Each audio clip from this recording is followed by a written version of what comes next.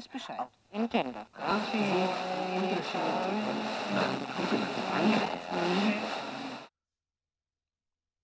Hey, this is Pete here. Today we're going to review the Asus Republic of Gaming, the ROG G752 VT RH71. It's a gaming laptop. Got one in the other day. It's a pretty cool piece of equipment here. So as for specs, this model here comes with an Intel Core i7-6700 HQ processor, Windows 10, 16 gig of RAM, 1 terabyte hard drive. I also added a 500 gig SSD myself. Found it a little more cost effective to do it yourself rather than the manufacturer. Also, for a GPU, it has an NVIDIA GeForce GTX 970M with 3 gig of RAM there, and just the typical stuff, DVD writer and whatnot. Okay, so let's get started. First, I want to talk about the looks. Some people may disagree, but I think this thing looks great. I've heard some people say it looks too aggressive or too gamer-like, but I think it looks nice. It's got brushed aluminum, orange and copper accents, keyboard light. And for some reason, I guess I'm subconsciously into black and red as my favorite colors, allegedly. But overall, I think it looks great. Okay, let's talk about some of the other features here.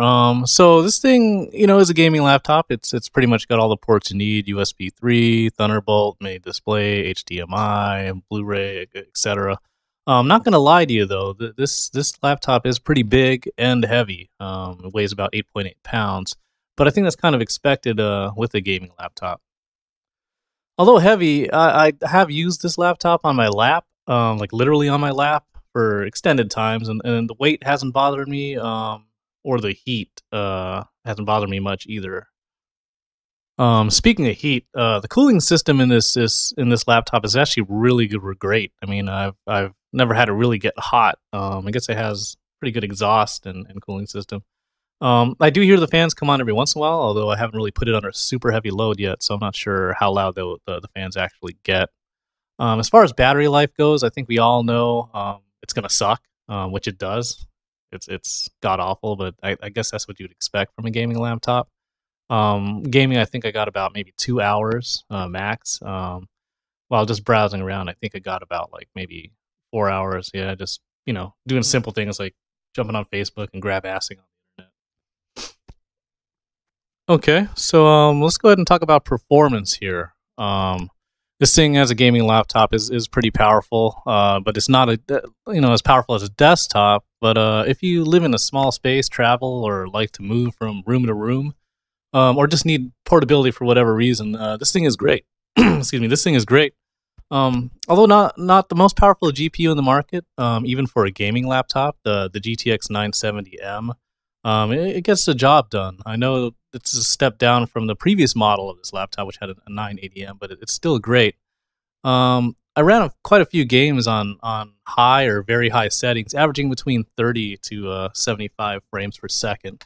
Since I'm also a console gamer, 30 frames per second is fine. I think it's great. Anything below that is to me is terrible. But I know some of you hardcore PC gamers out there need more than 30 and look towards the 60s to 100 frames per second. Okay, let's take a look at a couple games. Here's Grid 2. I know this is a little bit of an older game, but still fun nonetheless. I'm running this game on its highest settings, and if you look at the FPS counter on the top left, I'm getting around 70 frames per second.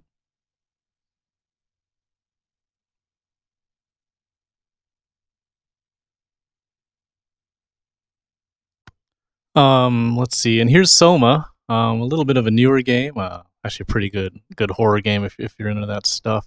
This isn't too graphically demanding at all, but still running this game on its highest settings and achieving a pretty good steady frames also on this game.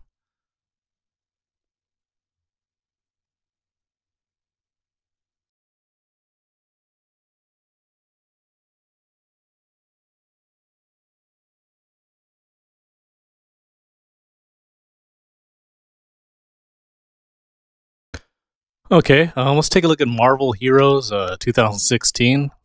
This is an MMO. There's a lot more going on screen, so this could be a little more taxing.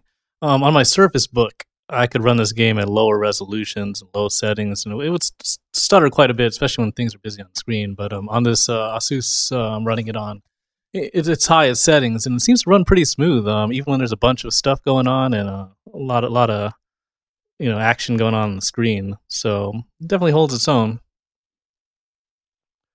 Here we have Spec Ops, the line. It's also a little bit of an older game, but I just love the story in this game and had to play it again.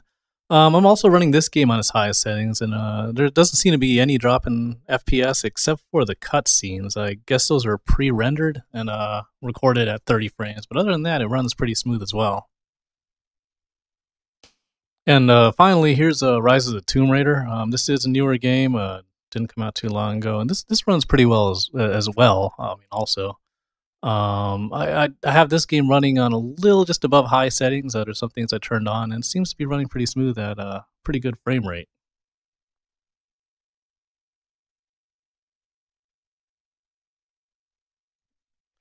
Okay. For all you artists out there and graphics guys, let's see how you could actually use a gaming PC for artwork and how it works with that. Okay. As you can see here, we have the Asus G752 connected to a Wacom Cintiq 24HD, as well as an external monitor and several other hard drives and things. As you can see, it runs Manga Studio 5 pretty well. Manga Studio 5 isn't very demanding. To me, it's great because it does what Photoshop can do, but at a way lower price tag and on using less resources on your system. So it doesn't use a GPU, so there's nothing special there. It does use your RAM, so I guess that could help potentially with the 16 gig of RAM. But other than that, it's nothing special. I mean, you could run Manga Studio on pretty much anything else.